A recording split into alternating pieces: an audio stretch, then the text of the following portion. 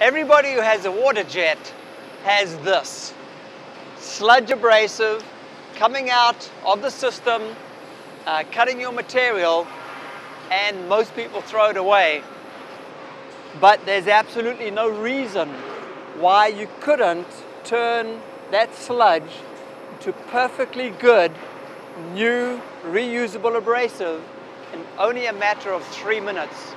With the Ward recycling system, which is patented and been running for many years, with one customer having purchased 5 machines to run at 5 different locations, they claim that one of the primary reasons for them making a profit and being in business and expanding is because they turn this into this with a Ward Pro. Let's have a quick look why. So it's very simple. What happens is we pump and regulate in a patented fashion the abrasive from the hopper so that it actually comes into the top of the screen here where the abrasive is washed. We wash all the fine material out, comes down through the screens and comes out over here. We have a dust collector and a steam separator where we take steam and dust that's generated in the dryer, and it also lands up in the water, so very compact. As far as the abrasive, what happens is all the good abrasive that's big enough to be used will come into the dryer. When it's dry, it's a fluid bed dryer, it will actually come out at random. So that's why you see sometimes a bit more than other times. It goes over a sculpting screen, comes down in here. We can have a look. You'll see the abrasive coming out there. And from there it comes into a splitter. We use air to split it into 2 sizes.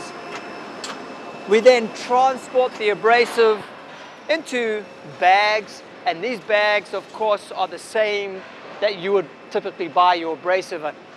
If you already have a hopper sitting above your bulk feed hopper, this abrasive can just go straight to there and there's no bags and no handling at all. The exciting thing is, we've been doing this for many years and we've been able to find a way that we can make that top screen, which is a consumable, last nearly 8 times longer than normal. That's huge for recycling.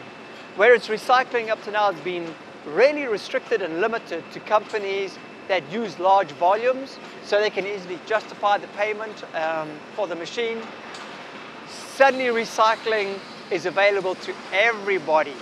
If you are cutting with a Waterjet, we have been able to show that with our system, with the way that we do some cutting at 60,000 PSI, with recycling, you could be cutting as much as 60% lower cost than anybody with 90,000 PSI. That's huge. That means the guy down the road who's got 90,000 PSI and you buy a Waterjet system with this, you could be doing something for $4 while he's doing it for 10. That's big money and that's every minute. So give us a shout, we're excited.